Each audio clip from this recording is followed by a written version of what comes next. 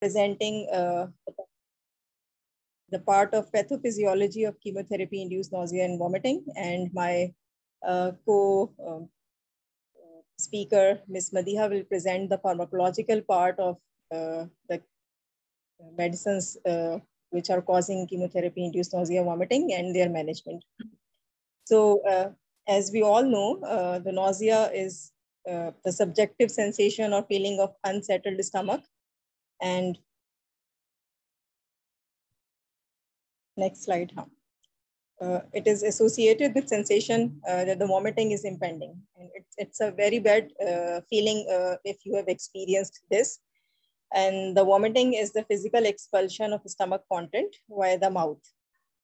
So what is chemotherapy-induced nausea and vomiting? The nausea and vomiting which is provoked or induced by any anti-cancer agent is called chemotherapy-induced nausea and vomiting.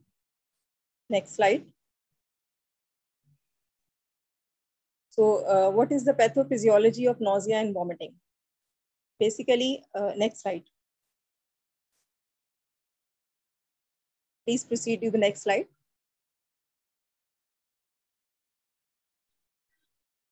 Yes. So this is a very good diagrammatic presentation, which is showing the mechanism of any sort of nausea and vomiting which any person experienced in the life.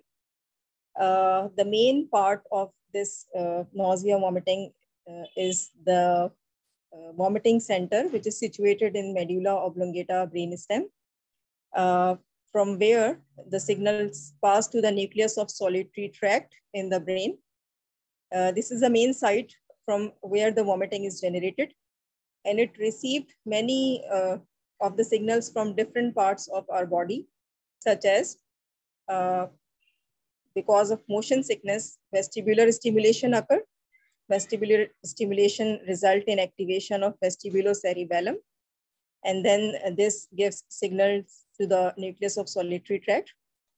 The other mechanism could be sense of taste or sense of smell, or any sense of pain, which can leads to activation of cerebral cortex, amygdala, or limbic system, which in later on send signal to the nucleus of solitary tract. Another mechanism could be through the chemotherapy agents or toxins produced by microbial agents, which result in activation of area posterima, which send signal to the nucleus of solitary tract. Another mechanism could be via the gastric ischemia or gastric distension, or any kidney disease or something other, which leads to activation of vagal afferent pathway. This gives sensory feeling to the nucleus of solitary tract. Or the last but not the least, chemotherapeutic agents, toxins, or infections can lead to activation of enterochromaffin cells in the GIT tract. All of these pathways give signal to the nucleus of solitary tract, which in turn leads to activation of dorsal motor nucleus of the vagus. And this nucleus result in motor part of the vomiting, and it result in contraction of muscles of the throat or the diaphragm, and leads to emesis. Next slide.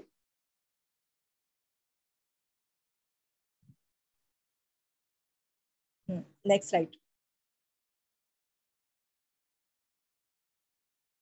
Please, next. Yes. So when we talk about chemotherapy-induced nausea and vomiting, the chemotherapeutic drugs in the GIT tract lead to formation of free radicals. These free radicals results in release of serotonin from enterochromaffin cells of GIT tract. Then the serotonin binds to 5-HT3 receptors, and it leads to activation of vomiting center via vagal afferent pathway to the area posterima chemotherapy trigger zone, or nucleus of solitary tract. And then these pathways ultimately lead to activation of vagal motor nucleus and result in emetic reflex. Next slide. In acute, we can divide the pathway of nausea and vomiting into the peripheral and the central pathway. The peripheral pathway mainly lead to acute onset nausea and vomiting, which I have told previously via activation of GIT enterochromaffin cells, free radical formation and serotonin formation. And the central pathway results when a chemotherapeutic agent cause activation of a neurotransmitter release, which is called substance P, from the neurons of central nervous system or the peripheral nervous system. This substance P then binds to a neurokinin 1 receptor, and this receptor ultimately leads to activation of the vomiting center in the medulla oblongata, chemotherapy trigger zone, or nucleus of solitary tract, which are the three main parts of brain which receive afferent sensory intake of vomiting pathway. And then this causes the vagus efferent pathway activation, and emesis generates. Next slide. So after talking about the pathophysiology, now we will talk about the risk factors which leads to nausea, vomiting in any patient which is receiving chemotherapy. These factors can be divided into patient-related factors or treatment-related factors. When we talk about patient-related factors, patient-related factors can be age.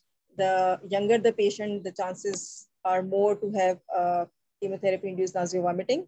Females are more prone to have chemotherapy-induced nausea vomiting. If the patient has history of motion sickness or pregnancy-related nausea and vomiting, they can have more chemotherapy-induced nausea vomiting.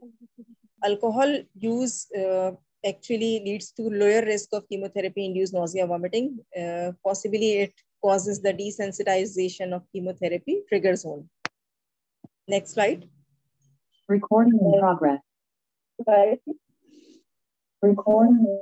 Certain other factors are also there, such as if the patient has electrolyte imbalance, constipation, if the patient has tumor in the GIT tract, liver or brain, certain infections, kidney diseases, ascites, gastroparesis, anxiety, or certain other medicines such as opioids can lead to higher chances of chemotherapy-induced nausea vomiting. When we talk about treatment-related risk factors, the most important trigger is the emetogenic potential of a chemotherapy drug. The higher the potential of emetogenicity, the higher will be chances of chemotherapy-induced nausea vomiting. The combination agents cause more risk of chemotherapy-induced nausea vomiting as compared to single agent. Chemoradiation also increase the risk of chemotherapy-induced nausea vomiting, and then the duration and exposure time also leads to higher chances of chemotherapy-induced nausea vomiting. Next slide.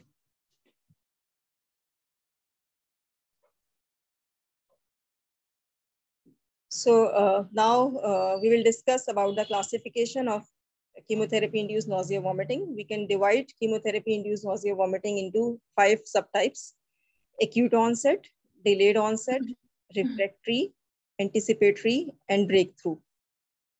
Next slide. When we say acute onset nausea vomiting, it can occur after few minutes to several hours after administration of chemotherapy agent, and it usually resolves within first 24 hours. And the peak time is usually after 5 to 6 hours. And acute onset nausea vomiting is influenced by type and dosage of emetogenic agent, history of nausea and vomiting, the environment in which anti-cancer agent is administered, and efficacy of anti-emetic regimen. Next. The delayed onset nausea vomiting is basically the vomiting which occur after 24 hours of chemotherapy administration. And it usually occur with high emetogenic chemotherapeutic agents such as cisplatin, carboplatin, cyclophosphamide, and anthracycline. And such as cisplatin-induced emesis peaks at 48 to 72 hours after administration, and it can last for 6 to 7 days. Next.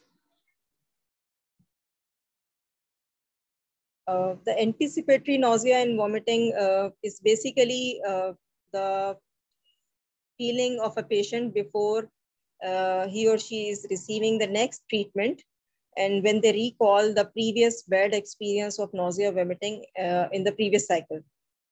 And the incidence of anticipatory chemotherapy induced nausea vomiting range from 18 to 57%, and usually young patients and females are more prone to have anticipatory nausea vomiting. And because they usually get aggressive chemotherapy regimen and they have a poor emesis control than older patients. Next. The breakthrough or refractory nausea and vomiting can be classified simultaneously. The breakthrough chemotherapy-induced nausea vomiting, it refers to the vomiting that occur in patients despite prophylactic antiemetic treatment. We give antiemetics, but the patient developed despite that nausea and vomiting, and they need a rescue antiemetic later on. And in this setting, we should sort out other causes of nausea and vomiting as well. Next. So as we discussed, the breakthrough nausea and vomiting usually occur within 5 days, despite optimal antiemetic regimen, and it requires rescue therapy with other antiemetics, while the refractory nausea and vomiting is that which occur despite maximum antiemetic protocol. Next slide.